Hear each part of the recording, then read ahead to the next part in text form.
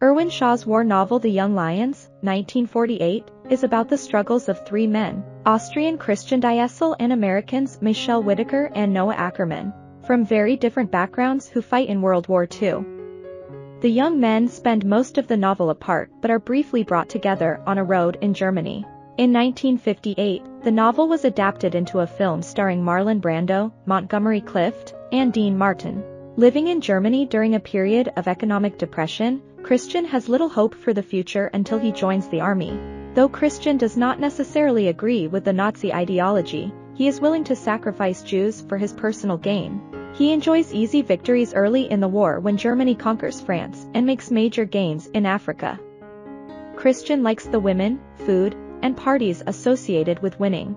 However, when the Germans are beaten at El Alamein, Christian's fortunes change. He is forced to retreat first from North Africa, then Italy, and finally from Normandy Beach. In addition to conflicts with Allied troops, Christian also suffers from the terrible decisions of the German army command and pangs of conscience as he becomes more aware of Nazi atrocities. However, he simultaneously becomes crueler and less sympathetic as he is fully indoctrinated and corrupted by German leaders.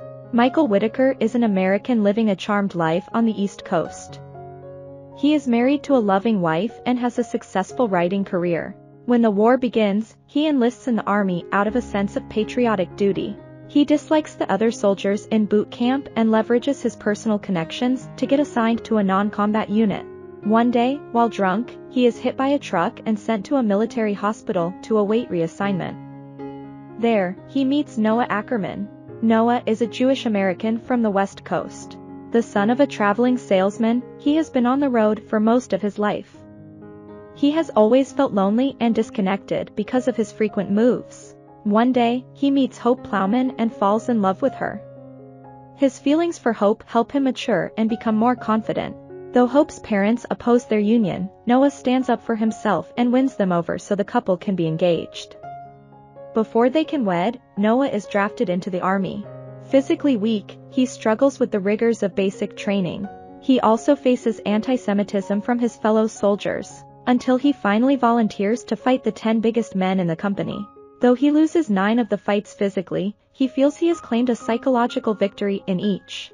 During the Normandy invasion, Noah conducts himself bravely until he is wounded and sent to a hospital to recover.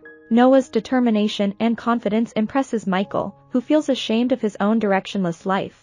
When Noah confides in him that he is planning to sneak back to the front line to rejoin his platoon, Michael decides to go with him to see true combat. They leave the hospital together and start to travel across Germany. Christian, who has been separated from his own platoon, spots Noah and Michael walking down a forest path. Though he has been considering deserting the army, Christian decides to ambush the 2 Americans.